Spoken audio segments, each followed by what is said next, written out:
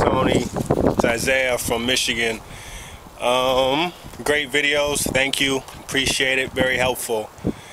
Here's my 1979 Ford F-150. Now I was contemplating on whether to buy a whole new truck, a whole new shell, but I figured with the bodywork, the condition it's in, that I could probably learn a lot just experimenting and cutting my own stuff out and welding. And it's a lot cheaper, I think, to buy parts and just to make my own stuff and just to learn. Those up. Let's check out the interior.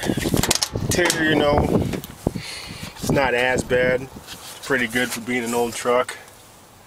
You know, I get new weather stripping and stuff. I know it's kind of hard to see in here with the shade, but yeah, that's interior's not too bad for being as old as it is.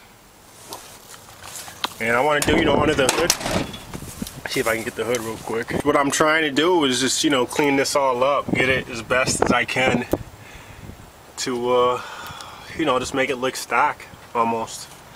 Be my first time doing it, but you know, I'm not afraid to try new things. If I mess up, just do it all over again. You know, I just hopefully, you know, I sand this stuff down over here, and this is all oily and rusty, and the heads got oil all over, so I plan on pulling them all off. You know, getting new valve covers and a new breather for the valve covers, and doing the intake manifold and new carburetor filter and water pump and stuff. So that's pretty much what's going on.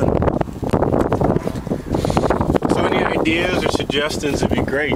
And like I said, I appreciate all the videos. They're very helpful. You've inspired us all on here to really want to go out and just tackle it. And you know, you made it really simple. It's not, like you said, rocket science.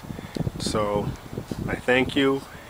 And yes, this is very real, Tony. It's not a scam. Tony's a great guy. It's real as they come. Thanks, Tony.